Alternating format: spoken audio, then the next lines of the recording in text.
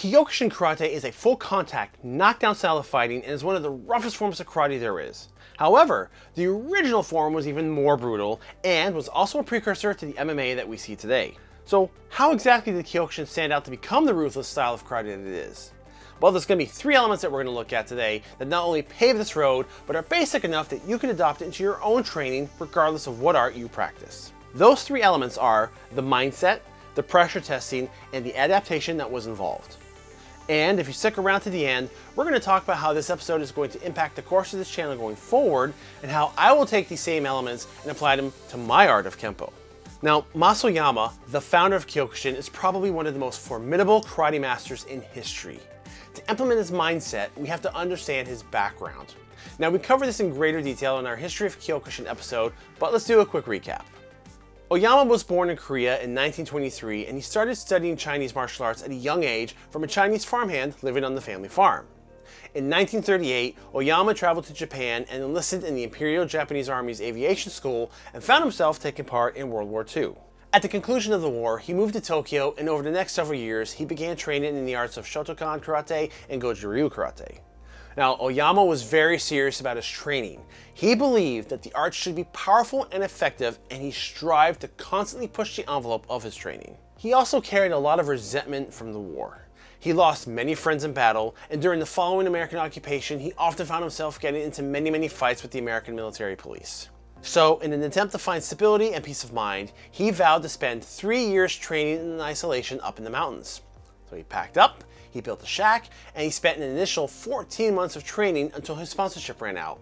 And then he was able to return later for an additional 18 months of full-time karate training in complete isolation. He returned to society, a hardened man, now armed with a mission and a powerful application of karate techniques. In 1953, he opened up his first school, simply called Oyama Dojo. Now, this is a term used lightly, as it was really just an empty outside lot, but in 1956 it moved inside into a ballet school. It was when he opened the school that the real pressure testing began, and when Oyama started teaching what many began to call the strongest karate. The teaching was based on the form of Goju-Ryu, but cranked up to 11. He drilled discipline, endurance, and fighting was full contact with very few rules.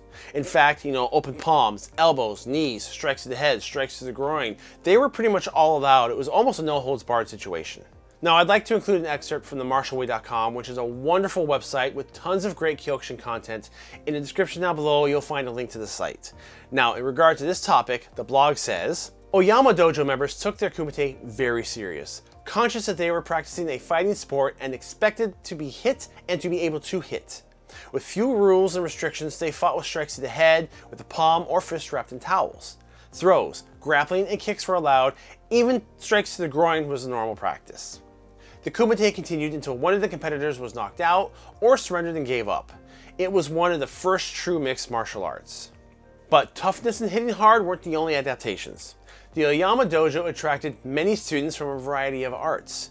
This Jisen Kumite, or full contact style, was very different and a fresh change from the point sparring, or kumite where strikes stopped just short of making contact. Oyama's style of sparring was designed to work and break your opponents. This varied roster of students, which estimates some say went up to 700, brought with them their own flavors of their own martial backgrounds. Now, Mas Oyama closely observed the fighting, and he would take note of any techniques that he liked. Over time, he would collect them and implement them into his own system and his own teaching himself.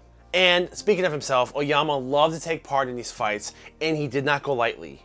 To quote various official Kyokushin websites, a fight never lasted more than 3 minutes and rarely lasted more than a few seconds. Mas Oyama's fighting technique was based on the samurai warrior's principle of one strike, certain death. If he got through to you, the fight was over. If he hit you, you broke. So if you blocked his punch, your arm was broken or dislocated. If you didn't block it, your rib was broken. Because of his strength and skill, he became known as the God Hand. Oyama also established the 100-man kumite, a competition in which a combatant has to face 100 sequential opponents, full contact, in rounds lasting 1.5 to 2 minutes, with only a few brief breaks in between for hydration, and each round has to be spirited with active engagement. Oh yeah, and all the opponents are a round robin of skilled black belts. This challenge still exists today, but very few have actually completed it. Hey guys, don't forget to pick up your own Colors of Combat t-shirt. We've got a brand new collection, 22 designs over multiple different martial arts. That way you guys can wear your art with pride. So get your own now. Check out the link in the description, artofonedojo.com/store.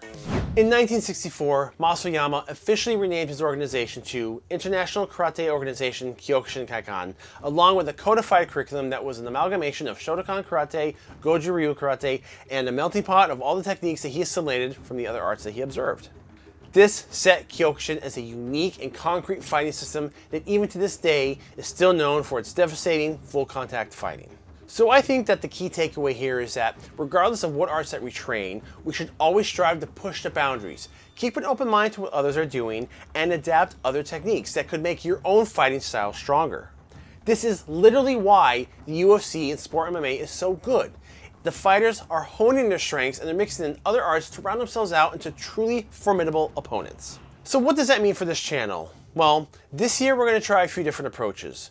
For those who don't know, my background is 30 years in American Kempo. We're still going to produce videos on various arts and their history, but in the spirit of compounding systems, I will be looking at techniques from a variety of other arts and see how I can assimilate them into my own Kempo training to make it stronger. And for those of you who are not Kempo guys, I will also offer some Kempo nuggets that perhaps you may find useful yourself. After all, sharing is caring. Now, we do currently have some ideas being drafted, but if you would like to submit any particular recommendations of techniques or combinations from your style, please list them down below in the comments and we will be happy to consider them. Now, Kyokushin is a truly unique fighting style, and to fully appreciate its history, you don't want to miss our Origin of Kyokushin special. You'll get to see just how tough Mas Oyama really was and why they called him God Hand.